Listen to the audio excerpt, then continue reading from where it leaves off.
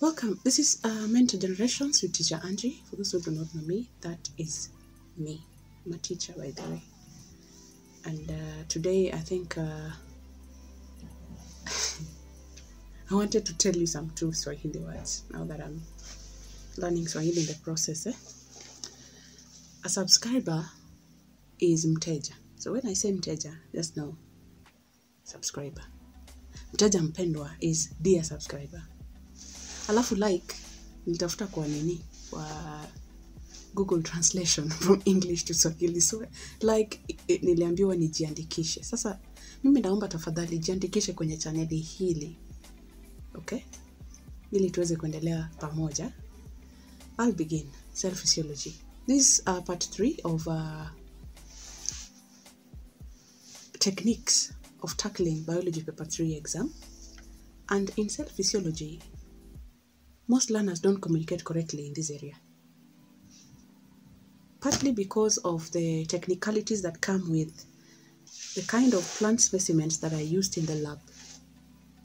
That, by the way, are in the syllabus anyway, so no mistakes there. But transferring that knowledge now into what is expected is where there is a mismatch of sorts there. So, in plant and water relations, for example, this is where how osmosis works with plant cells. Then there are two options.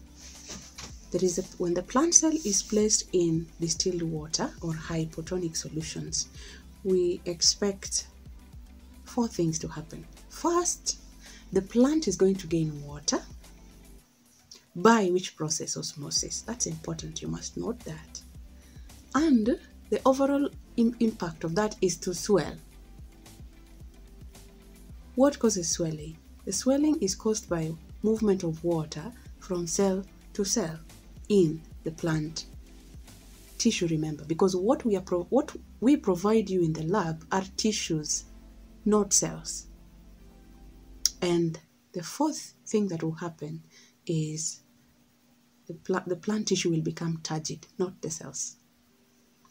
The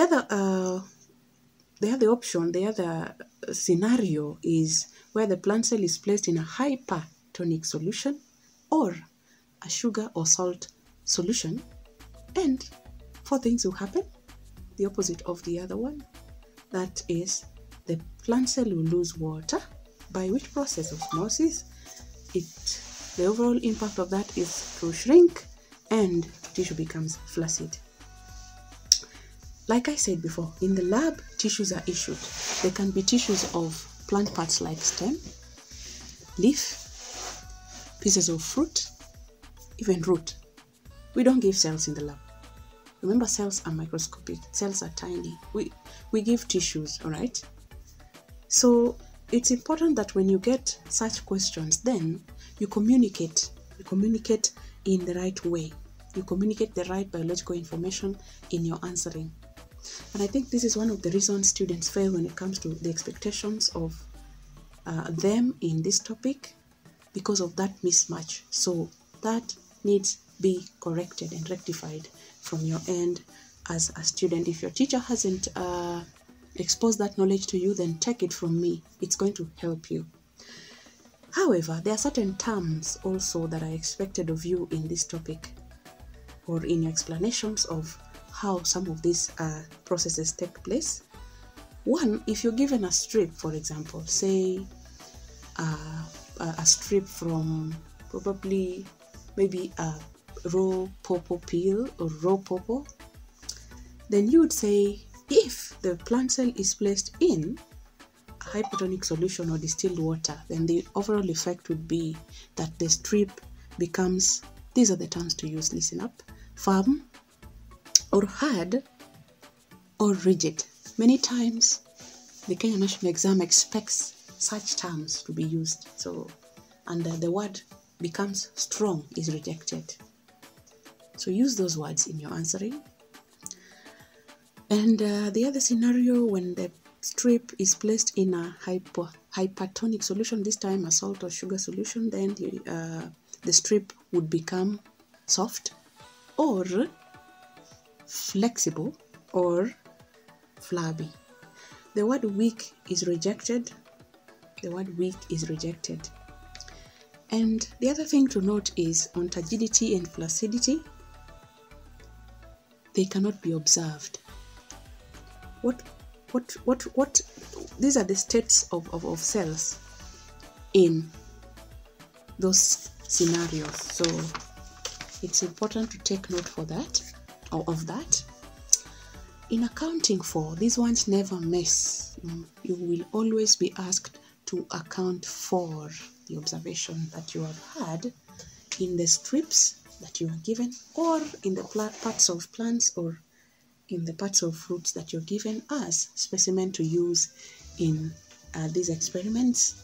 And in accounting for, the expectation is observation, giving the observation, and the biological reason. Now, this is how you go about it. If the strip becomes hard, as I had given in the other example, in a case where it is placed in a hypotonic solution, then it does so because the cells of the strip absorb water by osmosis, swells, and becomes turgid. Turgidity is a net effect of, the net effect of turgidity is what gives the hardness. Okay? Take note of that. Now, the other scenario is the strip becomes soft because the cells of the strip lose water or lost water by osmosis, shrink, and becomes flaccid. Take note, it is the cells we are talking about. The cells of what? Of the strip. We are not saying the strip lost water. We are saying the strip becomes, the strip is the one, the cells of the strip are the ones that lose water, which is what, by osmosis, which is what causes the shrinking, and then the state of the cells becoming flaccid. I hope that is noted so that you don't suffer from